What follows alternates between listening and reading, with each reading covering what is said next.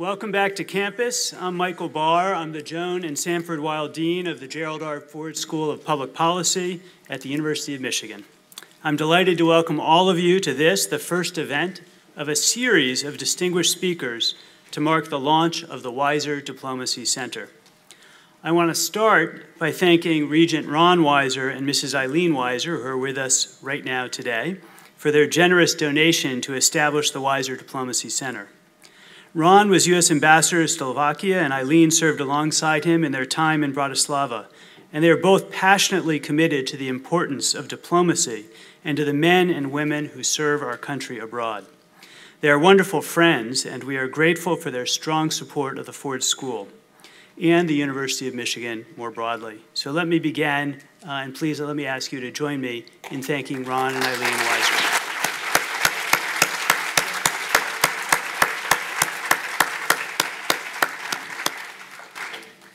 The Weiser Diplomacy Center serves as a unique hub for academic and practical training and policy dialogue, preparing our students to become the nation's next foreign policy leaders, diplomats, and experts in foreign affairs. As a meeting point for practitioners, men and women whose careers span the apex of foreign policy and academics, the WDC provides a bridge between the University of Michigan and the foreign policy community.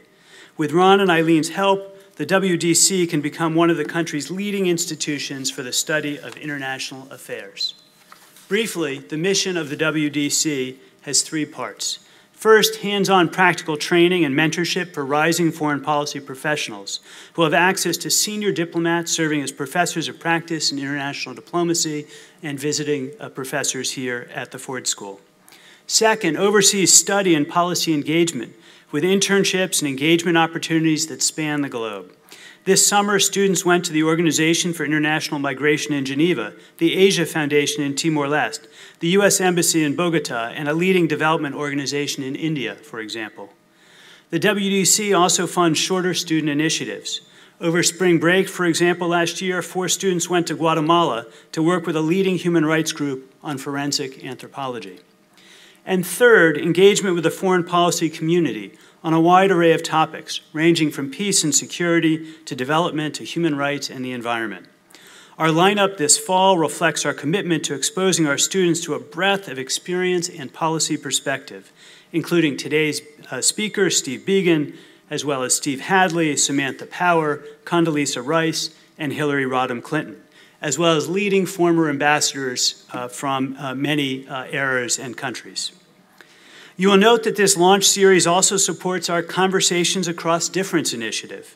As you well know, these are challenging times in our nation, with fractious political discourse, gridlock, and partisanship, and an increasing lack of trust in institutions everywhere.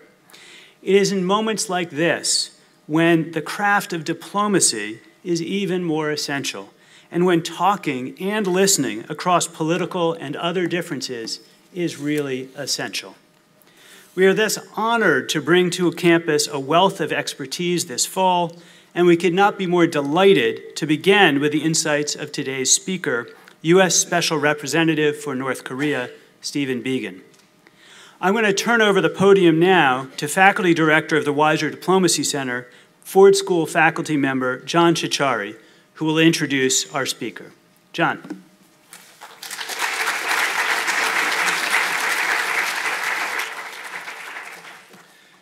Thank you, Michael, and welcome to all of you. It's very much my honor to introduce Steve Biegun.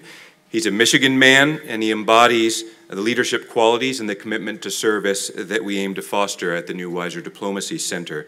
Since his undergraduate studies here at UM in Russian and political science, he's been a leader in the practice of foreign affairs through several different channels on Capitol Hill, in the executive branch, and through business in the nonprofit sector. Shortly after the Cold War, at a critical juncture in Russia, he was the in-country director in Moscow for the International Republican Institute, a leading nonprofit organization promoting freedom and democracy abroad. He's held senior positions in the House Foreign Relations Committees, as well as been Chief of Staff to the Senate Foreign Relations Committee and National Security Advisor to former Senate Majority Leader Bill Frist. In those capacities, he's worked on a wide array of issues, including the foreign aid budget, trade agreements with various partners, defense, intelligence, European affairs, and more. During the George W. Bush administration, he served as executive secretary at the National Security Council. This is essentially the NSC's chief operating officer. It's a crucial role in coordinating policies and fostering an effective interagency process, exactly the kind of practical foreign policy knowledge that we're trying to cultivate and that our students are learning in the Ford School's new course on the NSC this term. Steve Biegun also has extensive leadership experience in the private sector, having served for many years as VP for International Government Affairs at Ford Motor Company, overseeing Ford's interactions with governments around the world. He returned to government service just over a year ago as U.S. Special Representative for North Korea, appointed shortly after the June 2018 Singapore summit between President Trump and North Korean leader Kim Jong-un.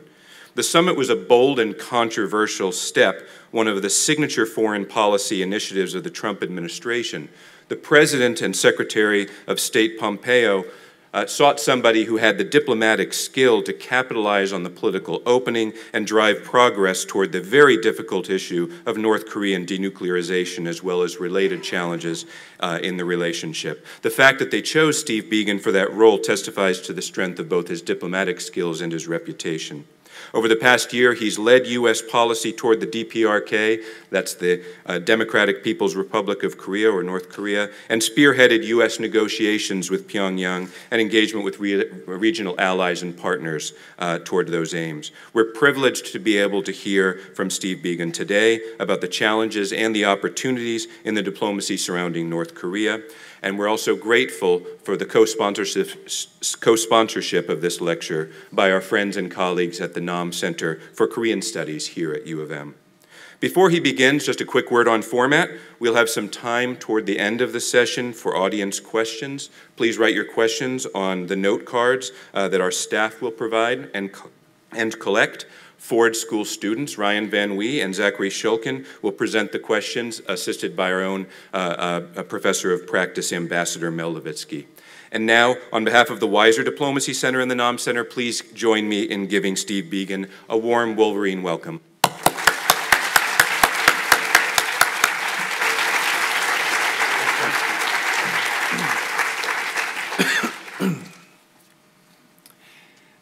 Thank you, Dean Barr, and thank you, John, for that kind introduction. And thank you all for inviting me here today. I had a long day already here on campus. I had an opportunity earlier today to meet with a group of students that started a program at the Ford School called We Listen.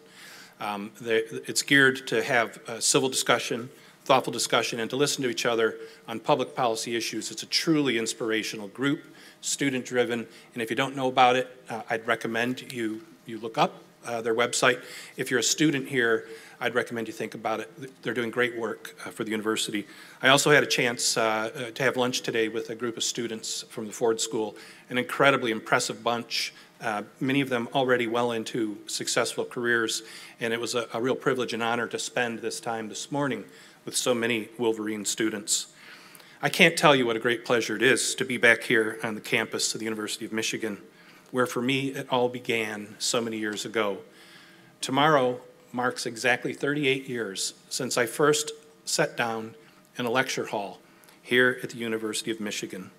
Having left the small Michigan town where I grew up, I stepped onto this campus to begin an educational journey that has served me my entire career. It opened the world to me, and more importantly, it opened me to the world. I'm grateful for the incredible teachers, visiting instructors, guest speakers, the teach-ins, the rallies, the protests, and the vibrant, eclectic, diverse, and irrepressible student body that the University of Michigan has always attracted. I've learned to think in ways that have benefited me throughout my career. It's great to be home. Go Blue.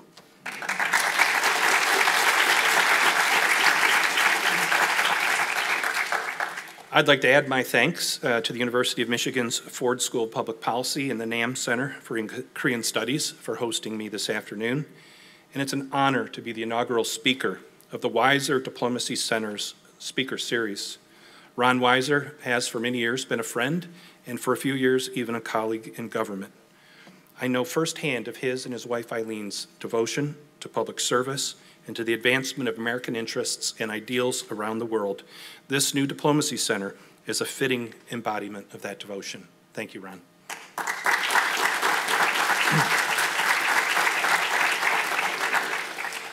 In the 3 decades since I left Ann Arbor, I have had the opportunity to work on many challenging and interesting issues in government and the private sector, but none that approaches the consequences of the issue that I'll speak on today as the United States Special Representative for North Korea. Prior to taking this job, I wasn't really looking to return to government. In fact, I was quite happy in a job I loved at one of the great American auto companies, Ford Motor Company, located just up the road. It was there that my grandfather and his father before him made their livings, and it was a great place to work. But as is the case with Ron Weiser and with so many other graduates of this great university who over the decades have answered the call of public service, last year I accepted the challenge of Secretary of State Mike Pompeo to take up and carry forward a remarkable diplomatic opportunity, an opportunity created by President Trump 15 months ago. In June of 2018, the decision of the President to meet at a summit in Singapore with Chairman Kim Jong-un of North Korea was truly momentous. At the conclusion of that first ever meeting between the leaders of our two countries, they issued a simple, straightforward statement outlining a plan to change the course of events on the Korean Peninsula through the transformation of relations, through the establishment of a permanent peace, and the complete denuclearization of the Korean Peninsula. And while there is still much work ahead of us if we are to fulfill those commitments, this act of bold leadership and the simple roadmap it produced may well prove to be the key to unlocking the puzzle of the Korean Peninsula that has bedeviled the world since the end of World War II. Since that historic summit meeting in Singapore, the President has maintained a strong and focused commitment to the search for a lasting peace on the Korean Peninsula. He refuses to accept the fact that 66 years after fighting ended in the Korean War, we have yet to find a successful path to transforming relations and establishing a permanent peace. But the President has also been clear that doing so will require the daunting task of eliminating the growing threat of weapons of mass destruction on the Korean Peninsula. The President has directed the Secretary of State, myself, and the entire U.S. national security team to spare no effort in our negotiations to fulfill the commitments that the two leaders made at Singapore. We are aware that this diplomatic opening is fragile. We fully understand the consequences if diplomacy fails, and we are clear-eyed about the dangerous reality of ongoing development by North Korea of weapons of mass destruction and the means to deliver them to the region and to the world. This is in defiance of international norms. It is in violation of United Nations Security Council resolutions, and it is in contravention of multiple promises made by North Korea to never possess such weapons.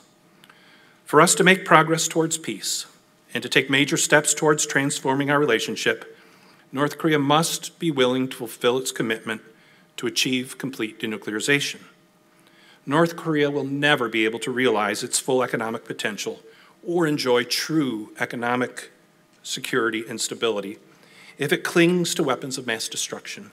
The United States and the world will not accept that, and we and other countries in the region need to understand that the outcome of this diplomatic process will have ramifications well beyond the Korean Peninsula.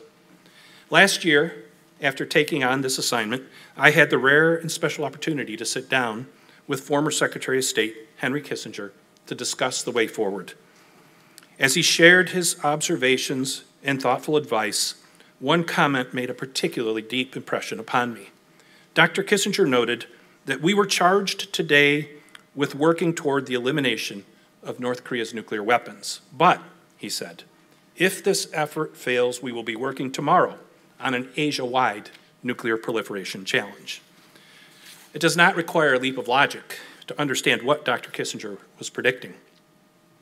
A North Korea that retains the ability to threaten its neighbors with nuclear weapons risks breaking the international norms of nonproliferation built over 50 years. While a number of countries and economies in Asia have the scientific wherewithal and the technical capacity to develop nuclear weapons, They have made the judgment that possessing such weapons creates more risk for their security and for their people. Allies such as Japan and South Korea have forsworn nuclear weapons programs in part because they trust the protection of extended deterrence that is included in their alliance relationships with the United States of America.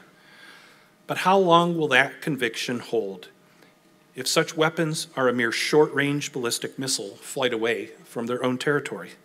At what point will voices in South Korea or Japan and elsewhere in Asia begin to ask if they need to reconsider their own nuclear capabilities?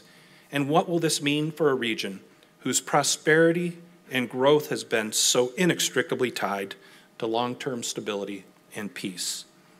It is very much in the interests of the United States of America and every other nation in the region to avoid this eventuality.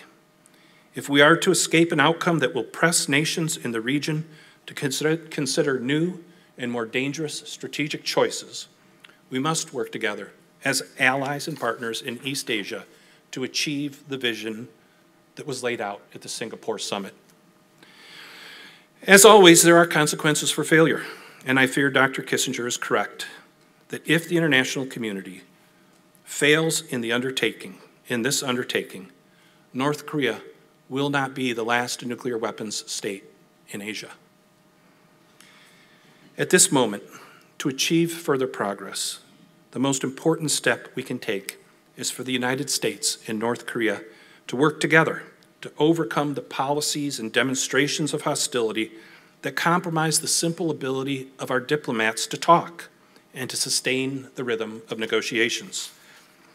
If we are to succeed, North Korea must set aside its search for obstacles to negotiations and instead seek the opportunities for engagement while that opportunity lasts. We have made clear to North Korea we are prepared to engage as soon as we hear from them. We are ready, but we cannot do this by ourselves. Between the United States and North Korea, there has been too little communication, too much room for miscalculation and misunderstanding, and almost no room at all for error.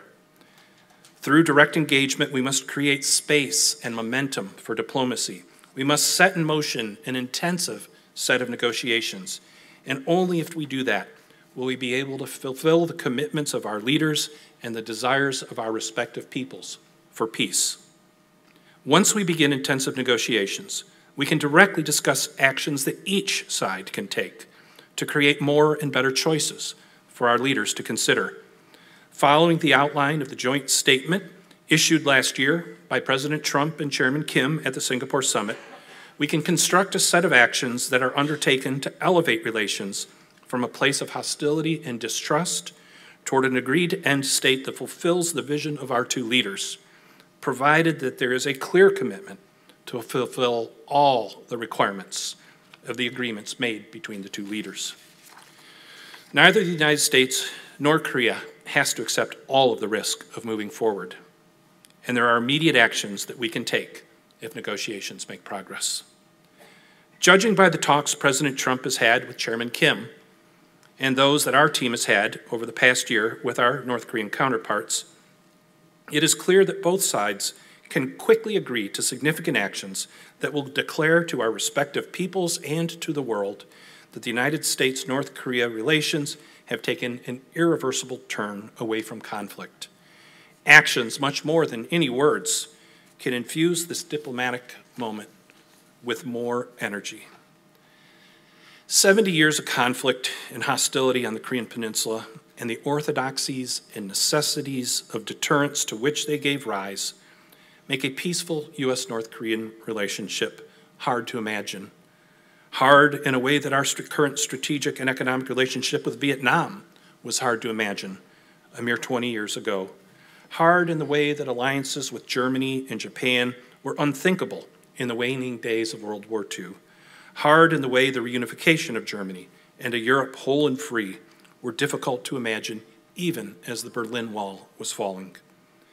There have been prior iterations of negotiations with North Korea over the past 25 years to slow or reverse the development of weapons of mass destruction, but none have yet succeeded in overcoming the legacy of a brutal war and the decades of hostility that followed.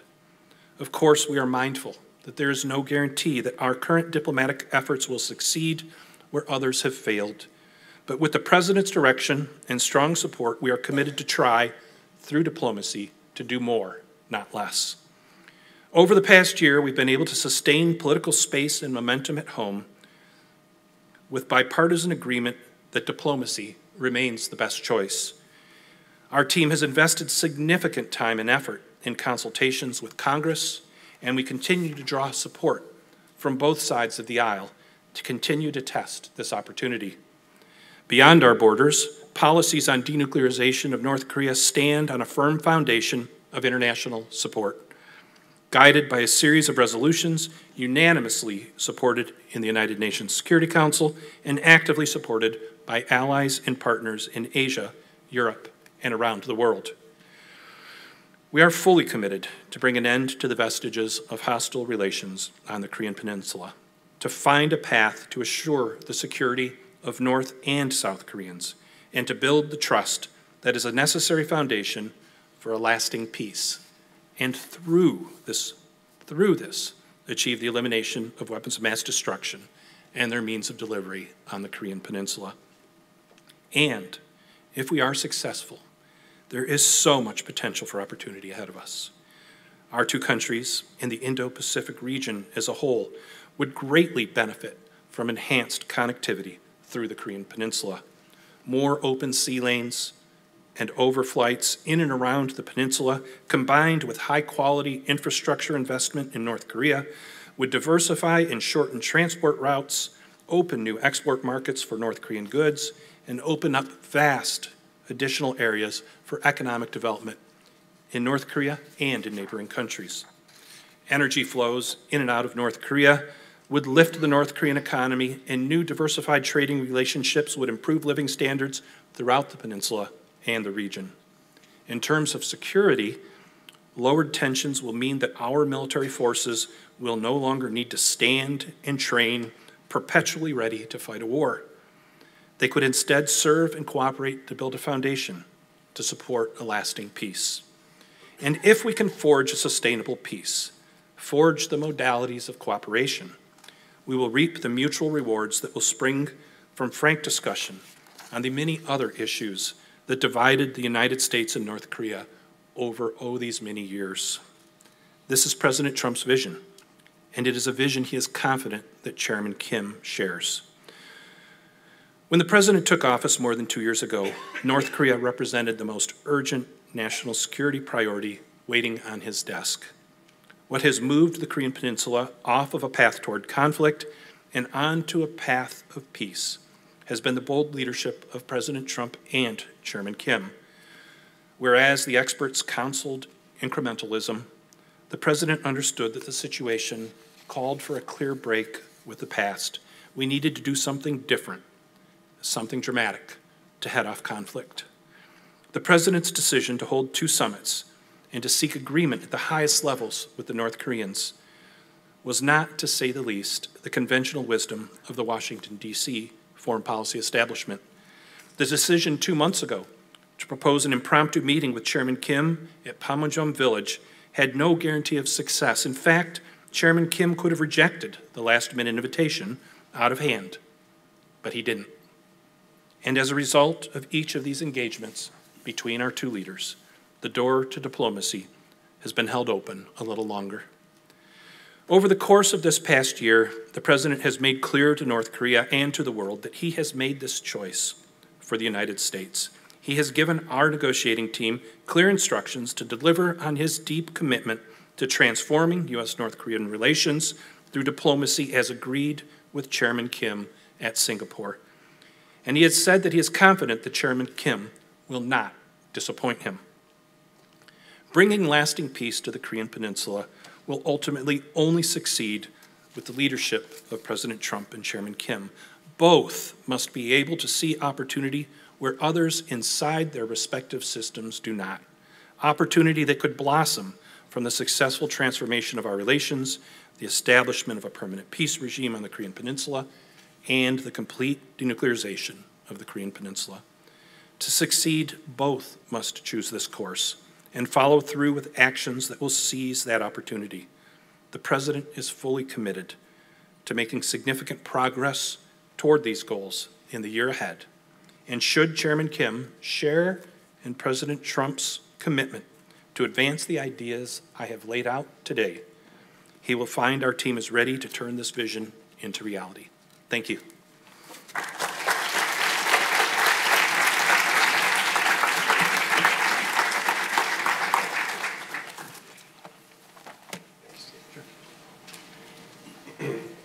Okay, to start off with our question and answer session, I'm going to have a few questions for Mr. Biegun to give Ryan and Zach a bit of time to review some questions that you've submitted from the audience, and then we'll open up the rest of the session to hear your queries. If I may, I'd like to start with a pair of questions, one that's more of a medium-term question and one that's more an immediate short-term question. The medium-term question is this.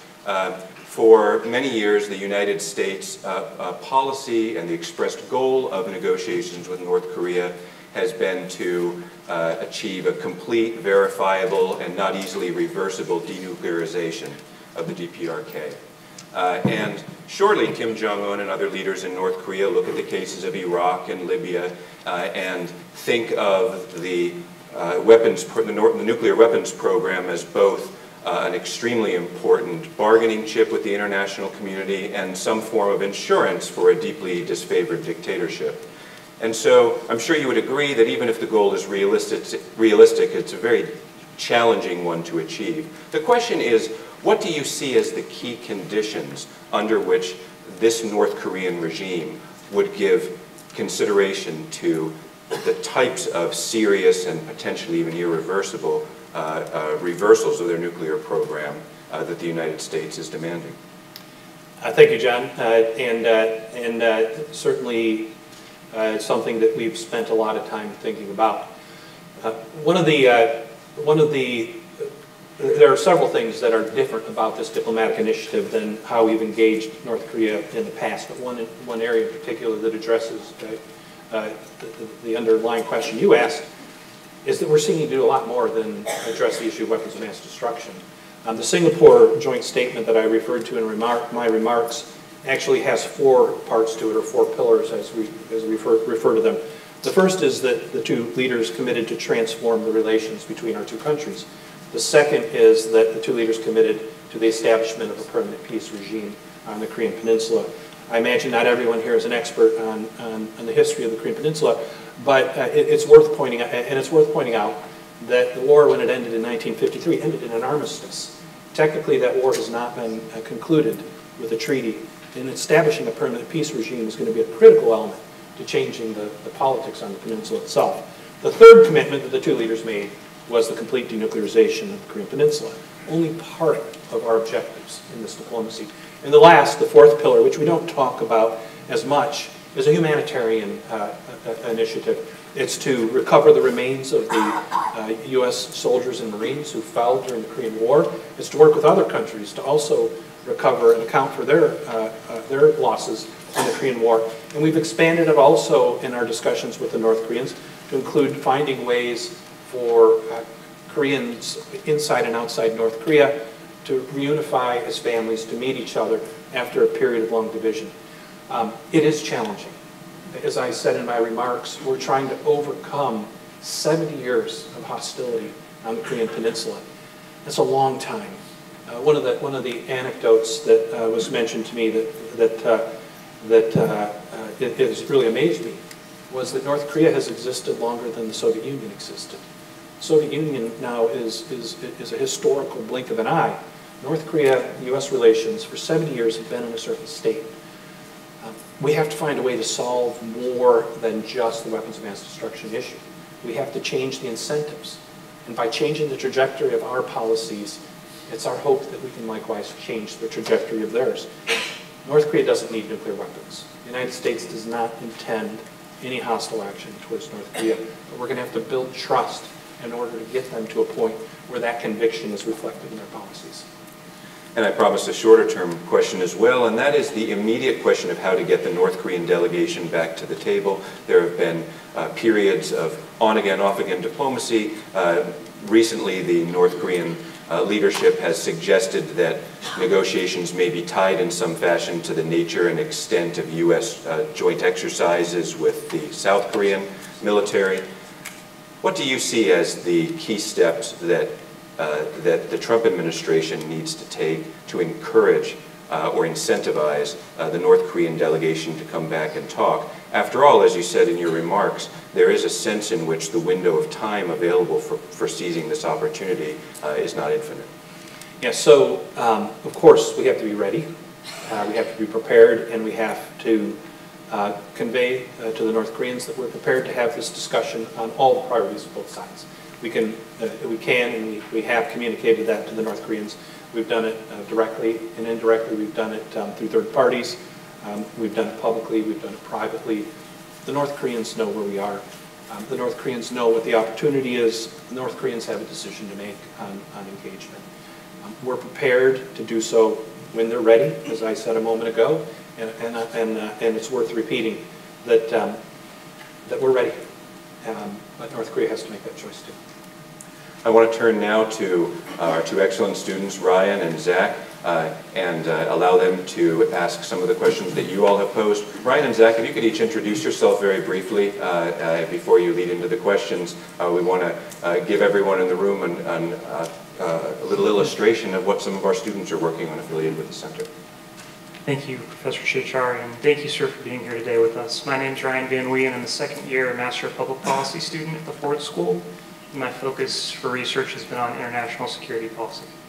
The first question from the audience is, to what extent has the Trump administration's withdrawal from the Joint Comprehensive Plan of Action with Iran impacted negotiations with North Korea? So the Iran nuclear accord, or the JCPOA, certainly is an issue that the North Koreans would notice, and it goes to an underpinning concern that they will certainly have, is how any agreement we reach together will be durable.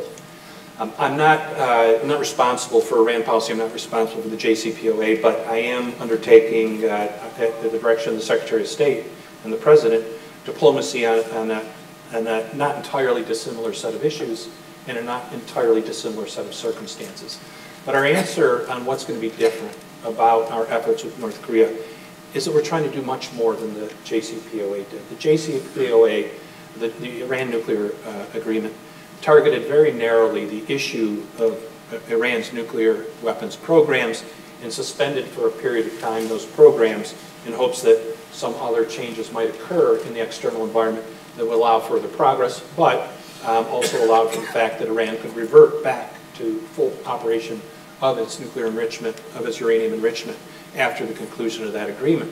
That agreement was also intentionally excluded the broader set of issues in the U.S.-Iran relationship.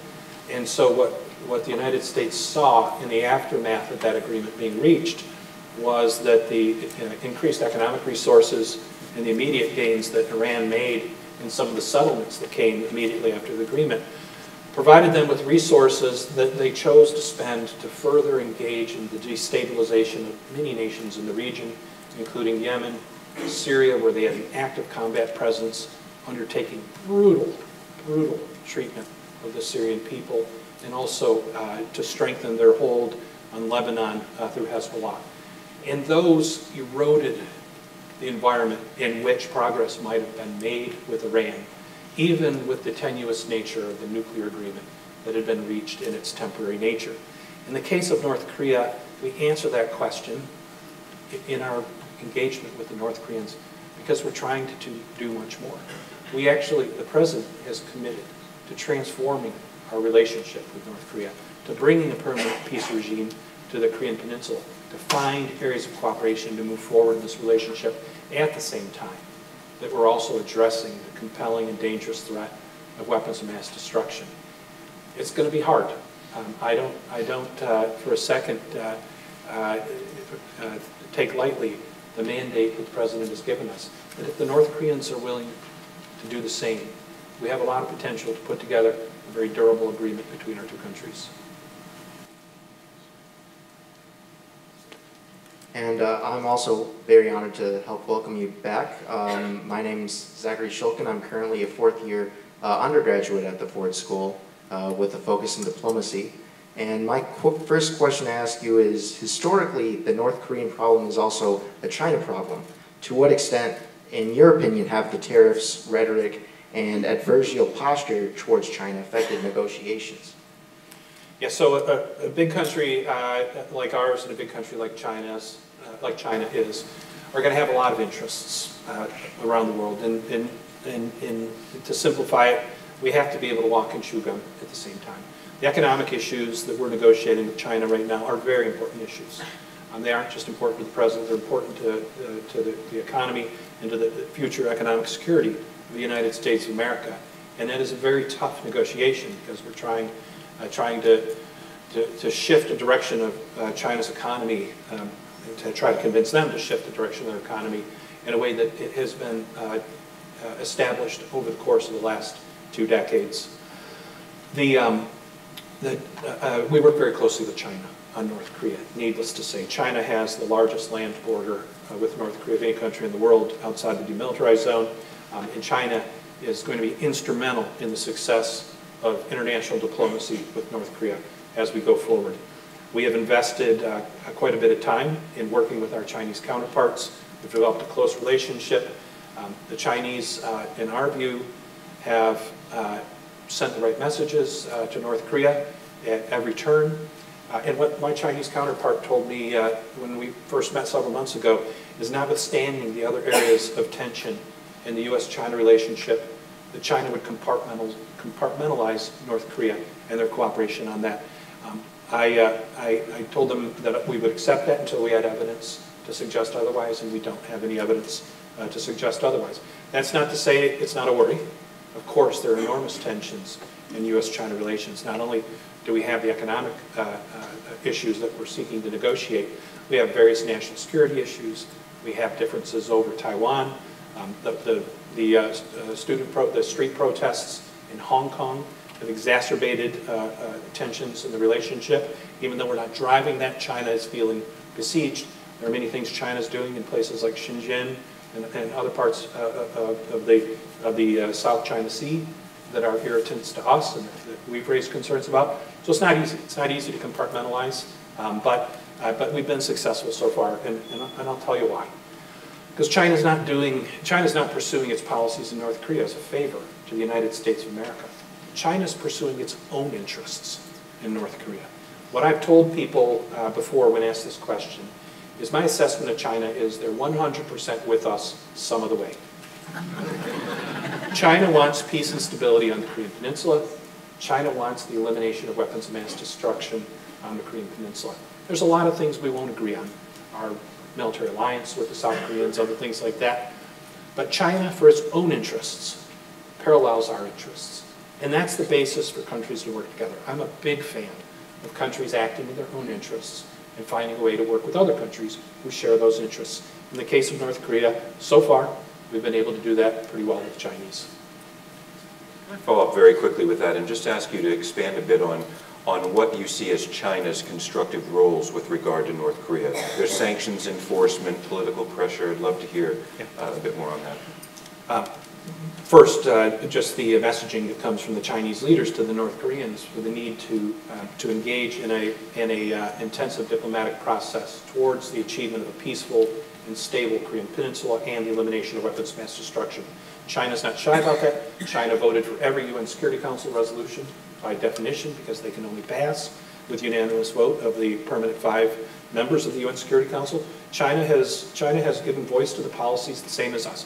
We share our objectives and our strategy to a certain degree with the Chinese. They give us useful feedback. They have a lot of experience in the region. But of course, above all, in maintaining the pressure on North Korea as we search for a diplomatic solution, there's no country that's more important than China. China is North Korea's largest trading partner. It shares a large land border and has territorial waters adjacent to North Korea. So China's role in that dimension of the policy is critically important to the success. So, we meet regularly with our Chinese counterparts. I've met many times. We just had a turnover in China of their lead representative on North Korea. We're just in the beginning stages of building a relationship, but my counterpart over the past year has been a tremendous partner, and I'm looking forward to developing the same modicum of cooperation with their new representative. Sir, given the centralized authority of the North Korean regime, have you encountered difficulties when working with your counterparts in the North Korean diplomatic corps and having initiative and leverage to negotiate on terms without seeking higher guidance? So in any system of government, ours included, there has to be some connection to the direction of the ultimate leadership. In our case, with separate branches of government, that includes me being very attentive to the interests of the Congress, but ultimately I serve at the pleasure of the President and the Secretary of State, so I need to know that what I'm doing is consistent with the President's decisions on these policies. If that's the case in our system, which is a democratic system in which we have divided branches of government, multiple voices in democratic debate, it's all the more so in the North Korean system, which really is a centralized rule where Chairman Kim Jong-un runs that country in every dimension. And as such, as the leader of North Korea, it's incumbent upon him to create the space that his negotiators have in order to enter into a discussion with us, in order to enter into the kind of give and take that's necessary to explore solutions to very complicated issues like the ones we're working on now. But that's also why it was so important for us to change the trajectory of diplomacy on the Korean Peninsula with leader-to-leader engagement. Hopefully what President Trump can do with Chairman Kim is give Chairman Kim the confidence that if he opens that space to his team, that he will find it will be a fruitful diplomatic process that will allow us both to achieve our goals as laid out in the Singapore summit just a year ago. So it is a strictly controlled system. It is a rigid system. It is leader-driven in its entirety. But that also is why we think that it's a very constructive step forward for the President to engage directly and try to create that diplomatic space for the people inside the system. As a leader-driven system, it's also been clear that despite how closed off it is, we've been able to see that North Korea is a major violator of human rights. So in this case and with your dealings, what place does human rights play in this sort of U.S. policy? So the United States, of course, assigns high value to human rights around the world. We have historically, it's part of the core of who we are. And then this has been an issue of some tension and discussion between the United States and North Korea over many years. And it is and remains an issue of contention. The United States has not lessened its voice through annual resolutions in international organizations, through congressionally driven reporting processes, and through the kind of designations that we undertake as the United States government, not only to fulfill our ideals, but to fulfill our laws. But I should also be very clear that my negotiating priority is not the human rights record of North Korea. My negotiating priority starts with the elimination of the grave risk of weapons of mass destruction on the Korean Peninsula. It extends into transforming relations. It extends into creating a more peaceful and stable Korean Peninsula, and to addressing some of the harder edges between our two societies that trace back all the way to the Korean War.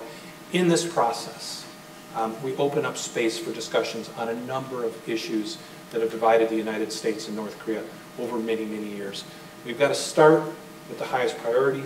We have to address all of our interests and ideals in the course of these negotiations, and the United States needs to continue to give voice to human rights around the world. Sir, you hinted at potential lowered U.S. military operational readiness in the South Korean, in South Korea if talks continue to progress. And the question from the audience is, would that also be possible to decrease the overall footprint of the U.S. military in South Korea in exchange for total denuclearization?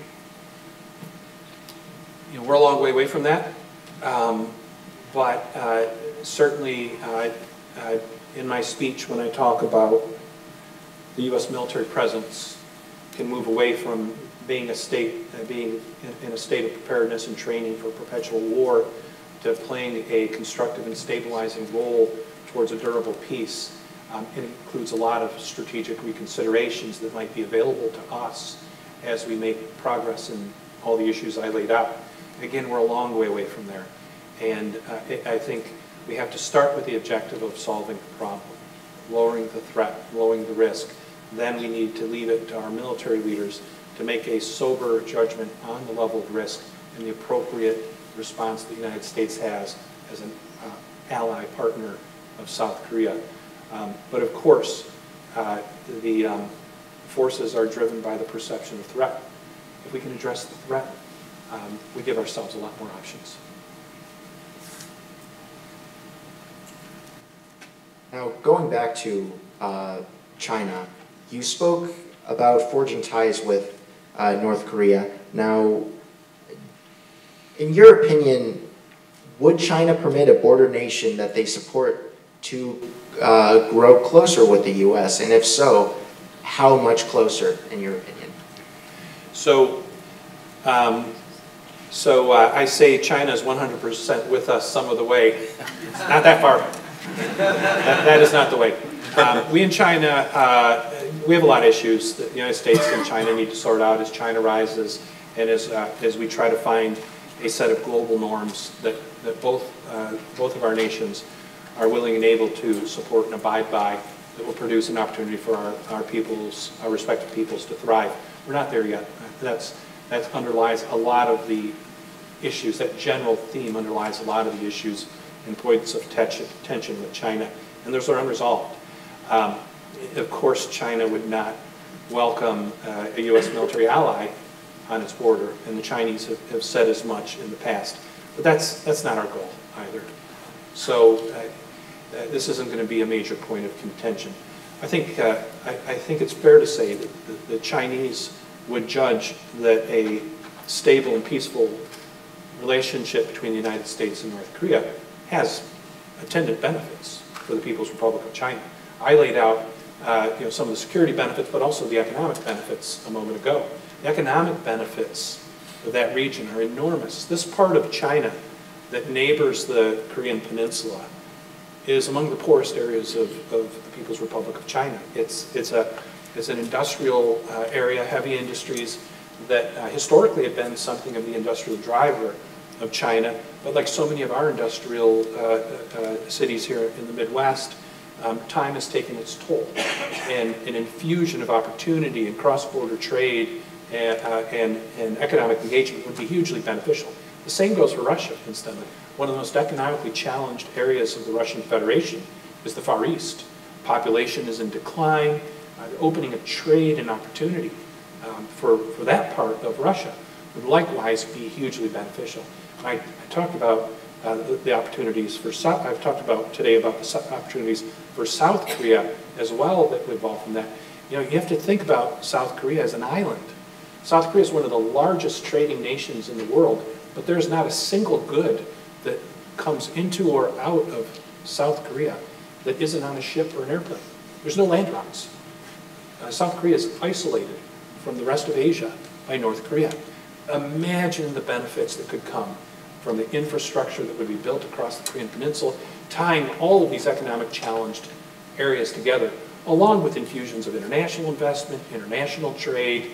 The United States would engage economically.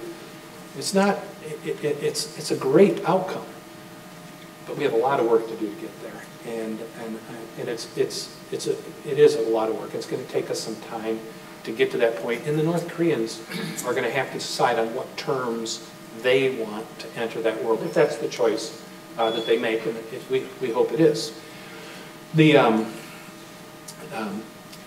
All of this is premised upon also addressing the national security risk.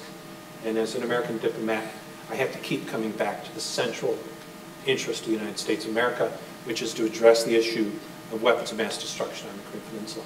None of this vision is going to really come to fruition if we can't make progress on that. But what we have to convince the North Koreans is the benefit of that is the future for North Korea. That's what we're trying to do. So in your speech, you talked about how The potential for talks failing could result in increased proliferation in the region if North Korea was able to develop and maintain a successful nuclear arsenal. The question is, has the administration's calls for increased burden sharing, or at least that perception among allies, cast doubt on the long-term U.S. extended deterrence policy? And does that have implications for long-term proliferation if talks fail? Well, we're not there yet, and I don't expect we will get there. We're going to work closely with our allies to try to find a balanced solution to address issues of burden sharing that have plagued the United States with its alliance partners around the world since World War II. The burden sharing debate didn't begin in 2017 when President Trump took office. I cut my teeth in Washington on European affairs for almost 15 years before I took on this portfolio. And I can tell you that the issue of defense spending in Europe has been a plague on the U.S. alliance with NATO practically since its very founding. And it's just, it's an objective fact that in many cases the allies don't even meet the minimal commitment in defense spending that they committed to achieve in order to make those alliances real. I mean, the worst thing in the world for us would be to have an alliance relationship with a country in which we were tied to their national defense, but they didn't take adequate steps themselves to defend themselves. And so what we want to see from all of our alliance partners is a full commitment in that regard. Certainly a modicum of stability on the proliferation front does come from confidence in the extended deterrence. But that extended deterrence can be brought into question for reasons other than the failure of the alliance. NATO was still a viable institution in the 1980s when the Soviet Union began to deploy new missile systems that were designed specifically to sever the security ties between the United States and Europe. The Soviet Union sought in the 1980s to create a scenario in which one or the other might choose to sit it out in the case of a war, because it really wasn't their business what was going on, and they didn't want to take the hit if they stuck their nose into it. President Reagan, working with many of our European allies, President Mitterrand of France, Chancellor Kohl of Germany, Prime Minister Thatcher in Britain, made a very controversial decision to deploy the Pershing II missile, deploy the Euro missiles into Europe to signal the indivisibility of U.S. and European security against the face of external threat. These are the kind of debates that we put behind us at the end of the Cold War. We were able to move into a much more optimistic posture around the world, but we have seen the rise of new missile systems in other parts of the world, and we've also seen the development of new capabilities like those in North Korea with its weapons of mass destruction. Any foreign policy expert, any national security expert will tell you that this will create stresses on the strategic choices that every country in the region makes. And that's to everybody's detriment. We do not want more nuclear weapons states in the world. Full stop. You know what? China doesn't either. Russia doesn't want it either. So we have to work together, even with countries like China and Russia, that we have other areas of disagreement, to sustain also this 50-year commitment to non-proliferation that arose out of the Non-Proliferation Treaty.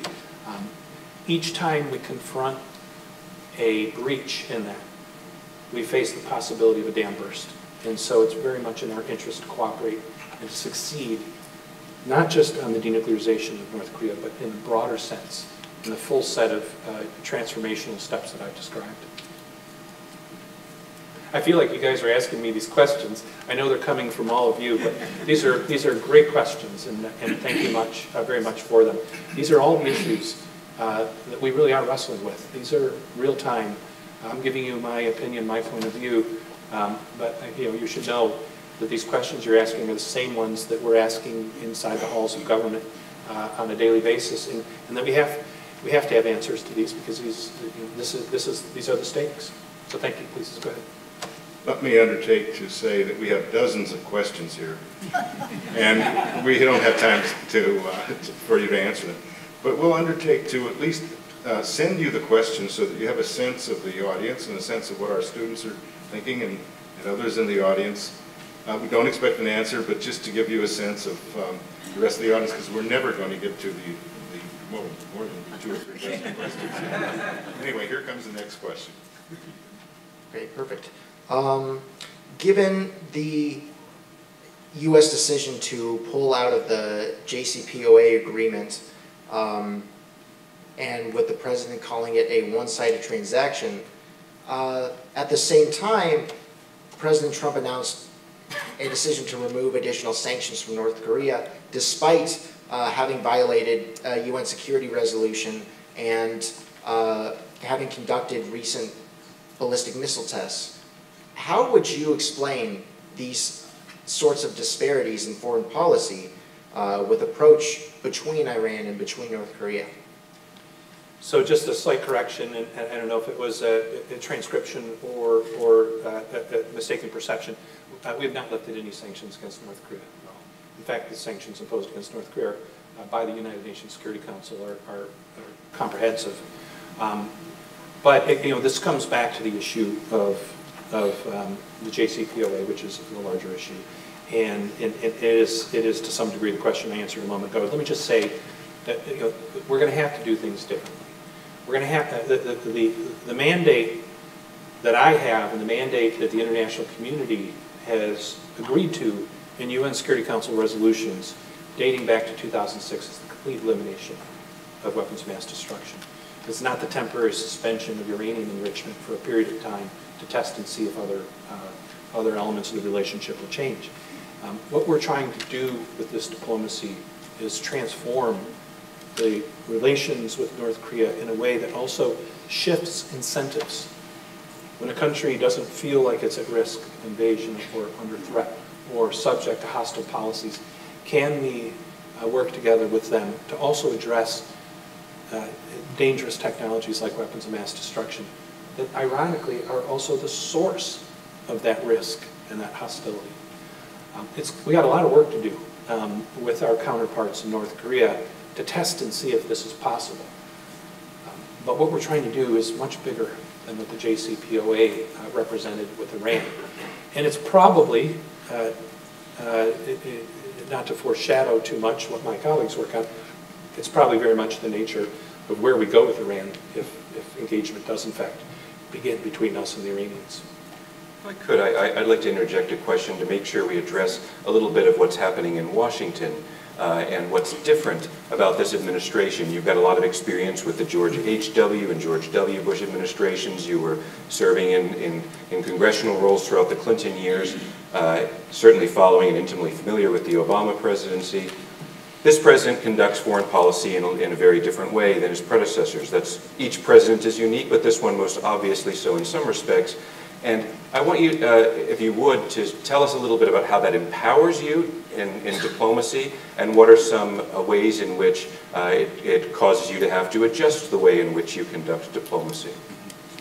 Thank you. In the case of North Korea, it probably offers some significant examples to answer your question, because the president is personally invested in this policy. President Trump very much feels ownership of the course of our diplomacy in North Korea, and he has personally given direction to me and to my team and to the Secretary of State on where he wants to go and what he wants to do with this. As an aside, I'm a public servant. I serve at the pleasure of the President and Secretary of State. I also happen to think he's right. I think what he's trying to do here is long overdue, and I think there's a chance that we can do it. And so that's also motivating, is when you are fully infused with support for the policies. Professionals in government work on all sorts of policies that they don't always agree on. I have the great opportunity to be right on the issue that in the place I believe. Now, the advantages that come from that. Of course, the president in our system has cleared the space. The president has given direction on what he wants done. That helps a lot. We have a big and sprawling government with a variety of views, well-informed views, and well-substantiated skepticism or concern about various elements of the policy. But when the president has provided the direction, that's kind of empowering, to say the least. The president has consistently messaged to Chairman Kim Jong-un, his commitment to do this in a way that, as I described earlier, in our view, is important to opening up and changing the direction in North Korea to meet us and to achieve these goals. That's very important. You know, every time the President tweets, our counterparts in North Korea read it carefully. They study it closely. And the President has been consistent in his messaging about diplomatic opportunity. Some challenges do arise from this as well. It's no secret that it's been challenging to get the North Koreans to engage at the working level and do the real detailed negotiations that are going to be necessary to bring to life, to bring to reality the vision that the two leaders have laid out. They're going to have to work with us. These are complicated issues. They require enormous expertise and thoughtful exchange in order to realize solutions that are acceptable to both sides. It has to happen. And that's my message implicitly today, too, is that we've got to get this going. It's time for us to get started. The North Koreans, not surprisingly, have wanted to talk to the President. And so the Hanoi Summit was an opportunity where the North Korean side brought their ideas directly to the President's meetings. And unfortunately, it illustrated the challenges of reaching an agreement. We were unable to reach an agreement because we hadn't done the spade work necessary to really test these ideas and give sufficient feedback on what was viable and what wasn't. So the process isn't going to work unless it's got both the top and the bottom. But the challenge, of course, is when the President is so directly associated with it, he's going to own that as well. It works. With the totality of circumstances that we have, it works. We have space for diplomacy. We still have time to be able to resolve these issues, and I'm confident we can do it. But I think it's quite clear in both my remarks and in my answer here, John, we got to get going. You discussed the good working relationship that you have with your counterparts in Russia and China, and the question from the audience is how does the isolation of the North Korean diplomatic personnel working on the negotiations impact the process, and are there any frictions that you could elaborate on? Friction, friction. I know you didn't ask the question, but let me address it more generally. So North Korea has a Ministry of Foreign Affairs. It has very skilled diplomats. It's got seasoned negotiators who've worked with the United States on these issues for 25 years. In fact, some of the very people that we're working with today in a more junior capacity were involved in the first iteration of these negotiations in the early 1990s, the agreed framework negotiations they were called back then. And so North Korea has a set of skilled and experienced diplomats.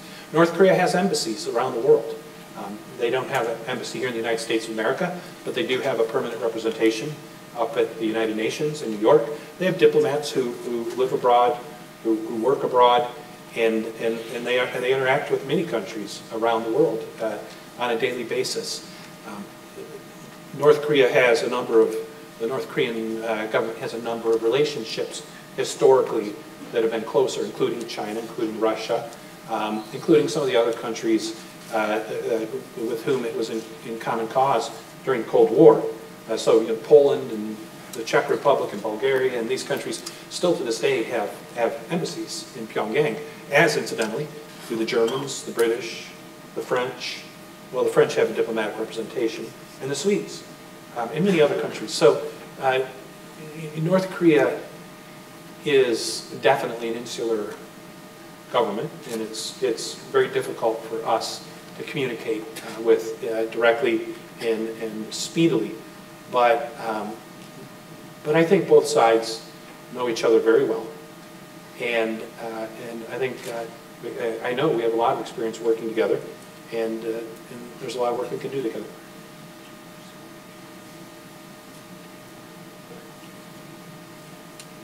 Now, more of a personal question. As a former Wolverine, what advice would you give to a current student to achieve a career in foreign policy such as yours? Well, you already made the first important decision, being a University of Michigan student.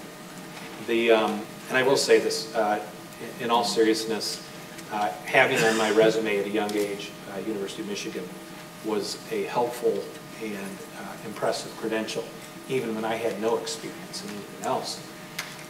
I can only tell you how I did it for whoever's asking me that question, and there's no one way to do it. But what over the course of the years, I've had the opportunity to work very closely with the university in other capacities. For many years, I was a board member of the Michigan and Washington program, which is the university's semester in Washington program, where a cohort of 25, 30 students will do a full semester coursework while interning, working in an institution of government, a nonprofit NGO in Washington, D.C. For those of you who might be interested in a career in Washington, I highly commend that program. You can still carry a full class load, and you can have a very interesting career experience that opens doors for you later. So I'm no longer on the board of that. I had to resign from all my board seats when I took this, but Professor Jenna Bednar from the Political Science Department in LSA leads that program. The university has a permanent team in Washington, D.C., so that's an option. But I mentor, all of us who are on the board mentored Michigan students who came through and gave them career advice. My #1 piece of career advice for any student who's getting ready to pursue a career in Washington is move to Washington. You can't phone it in. It is a land of constant opportunity. Jobs are opening and jobs are being filled on a constant basis, but being there is half the game. So you're going to have to take a chance. But chances are, if you're a student at this university, you have a friend or a former roommate or a classmate who's got an apartment, who's got an open couch. You can get out there and you can knock on doors. Second is, ask people for help. All of us, myself included, somebody helped give us a leg up in our careers. When I went out to Washington, D.C., I knocked on doors. Some people were kind enough to sit down, spend a little bit of time with me. And they did it because there's a lot of interest in helping young people, and it's a great spirit in Washington. But they also did it, in many cases, because that's what someone did for them when they got their start. And so they're willing to do it, as I'm willing to do it, as I have done it over many, many years with other students as well, but with a particular bias towards University of Michigan students.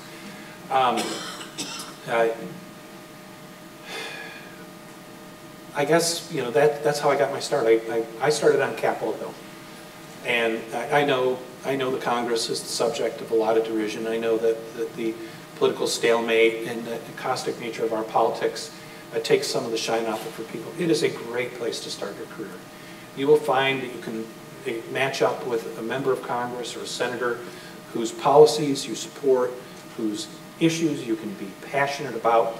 And it's a great upwardly mobile place. Virtually everyone who starts there, I don't care what your degree is, everyone who starts there starts as a staff assistant, a phone answer, a secretary, but the advancement is fast because there's constant turnover as young people are moving to other jobs, other opportunities, grad school, and so on.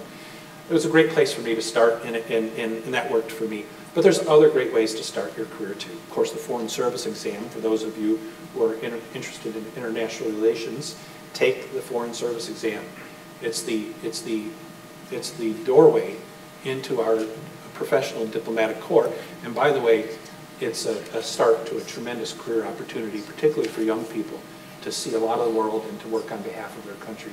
So I commend that to you as well. I'm not going to go on too much more with that, but you have a lot of great resources here on the university. My search started at the Career Planning Office. I looked at the Public Service Internship Program. We didn't have the Michigan and Washington seminar when I was a student here, but it's a tremendous resource for the student body now. So you've got a lot of options. You just have to go out and find them. Sir, given the public nature of the ongoing negotiations and the difficult problem set with implications across the U.S. interagency team, could you expand on your role, your special, unique role, and how it interacts with the National Security Council and the broader U.S. government? So optimally, the National Security Council plays a hugely important role in this, in any foreign policy issue. It is the location where all the views of the agencies are consolidated and synthesized into what one hopes is coherent policy. And so we have a process inside the National Security Council that I attend on behalf of the Department of State, at times, usually with the Deputy Secretary of State. For those of you who are a little bit more informed of the ways of Washington, you know that the NSC actually is a stratified organization. It has the principals, which is the National Security Advisor, the Secretary of State, Secretary of Defense, CIA Director. It's got the deputies, which are the number 2s in each of those agencies. And then it's got a whole set of foreign policy professionals of various ranks in different parts of government, assistant secretaries, deputy assistant secretaries, etc. So it's a layered process, and ultimately at the top is the National Security Council. And really, the National Security Council is not the NSC staff. The National Security Council is the President of the United States with his or her national security team surrounding them to discuss issues. So that process brings all those views from all those agencies in. In my issue, the issue I work on cuts across a lot of parts of the federal government. North Korea touches on economics and trade and sanctions. Treasury Department, Commerce Department are deeply involved in North Korea policy. Of course, the Department of Defense, all the attendant issues related to national security, the presence of U.S. troops in the Korean Peninsula, to our deterrent on the Korean Peninsula.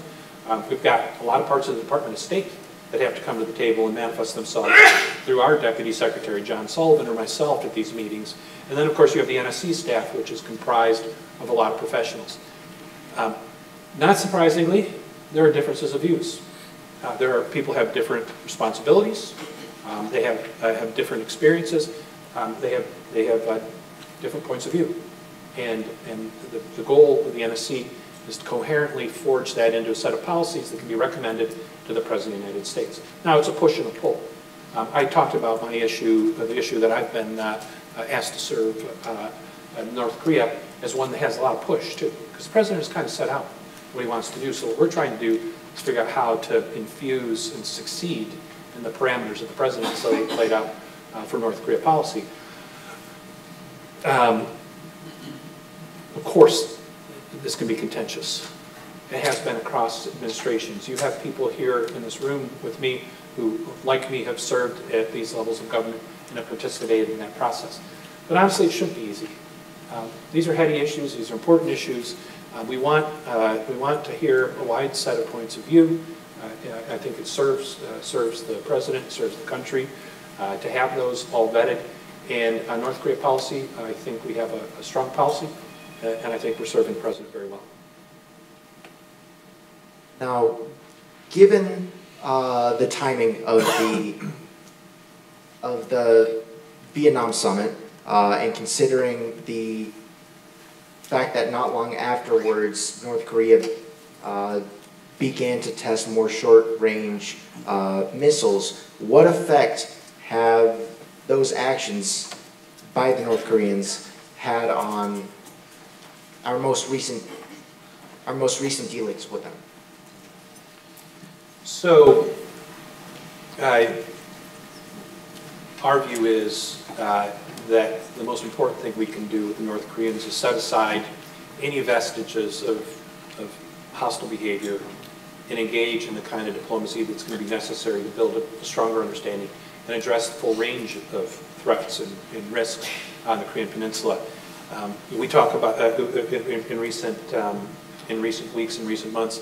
There has been a lot of talk about the short-range ballistic missiles because of the North Korean tests, but this is against a backdrop of a system that's also tested intermediate-range ballistic missiles, intercontinental ballistic missiles, that is clearly in possession of nuclear weapons through the demonstrated testing that has been done a couple of years ago, that's enriching nuclear materials, radioactive materials, in order to fissile material in order to build weapons, and also is widely reported to have chemical and biological weapons programs. So the threat is there, the risk is there. The challenge is to find a way through diplomacy to resolve it. And the President has made clear that the short-range ballistic missiles don't make him happy, but it's not going to disrupt our efforts in order to engage diplomatically to resolve the very issues that we're referring to. So, these are the kind of things, though, that also challenge the diplomatic space we have in which we have to operate. And so there's a whole set of circumstances we try to manage bilaterally, regionally, multilaterally, at home, domestically, in the interaction with our Congress, with our press, with our expert community in national security. It's a surprise a minute, and we're just going to do our very best to work through it. This will be the last question from the audience.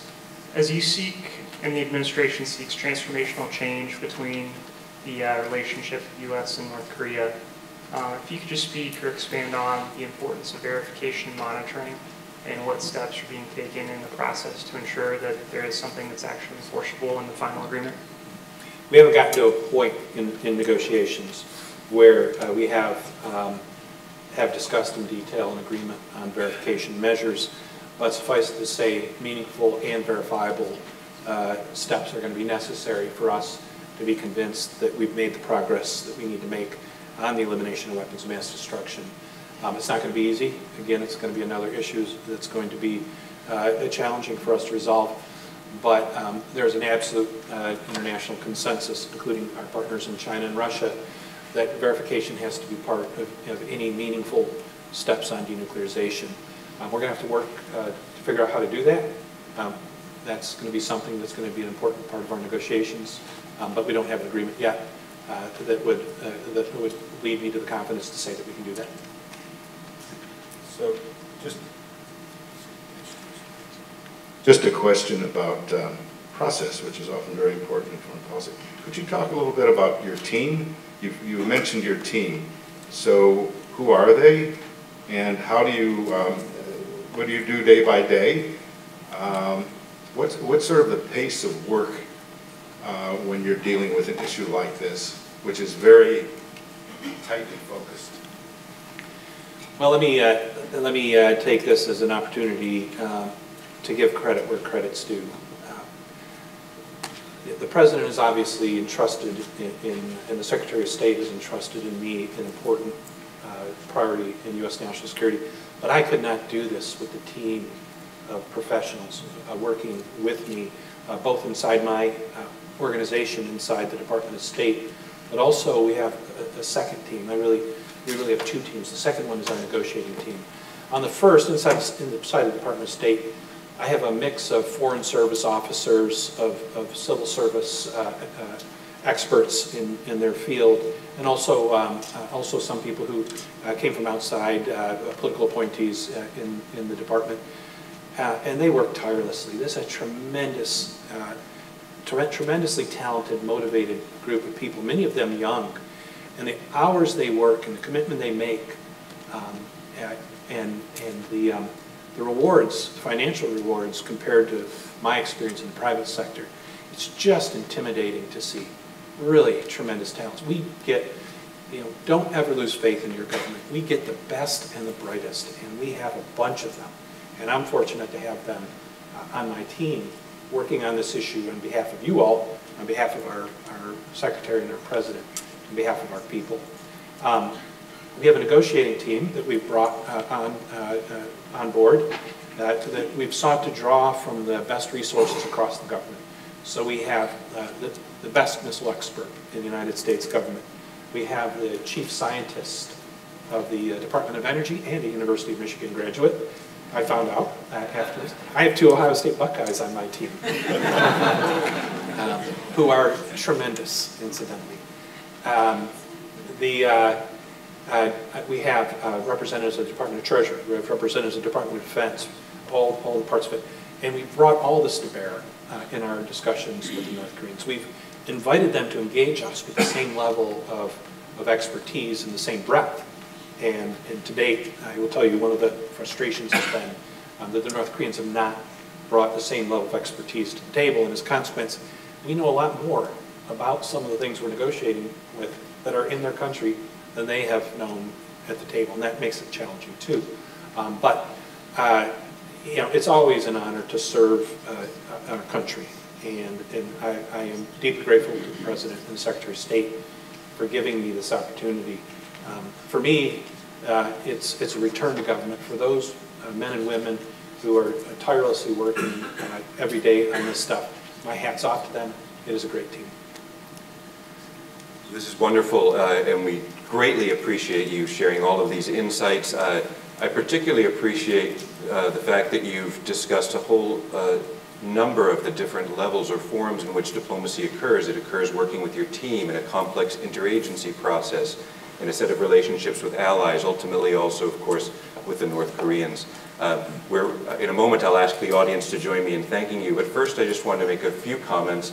First is to thank the Weiser family again for making possible for the Ford School to welcome leaders in practice of foreign affairs to come to campus and share insights that we are sure are very helpful to those of you who are interested in the topic or those of you who plan to be practitioners yourselves. The second is to draw your attention, again, as Dean Michael Barr did at the outset, to the array of activities we have coming this fall and beyond. We have a simple website to remember, diplomacy.umich.edu. Come visit, come by and see us in Weill Hall, come to some of the other many interesting events we have, from public forums like this to student-focused simulations and workshops, and a whole array of other opportunities that the Weiser Diplomacy Center is able to make available for the University of Michigan community. And so in a moment we'll start a reception across the hall, but before we head over there, can you please join me in thanking Steve Biegun.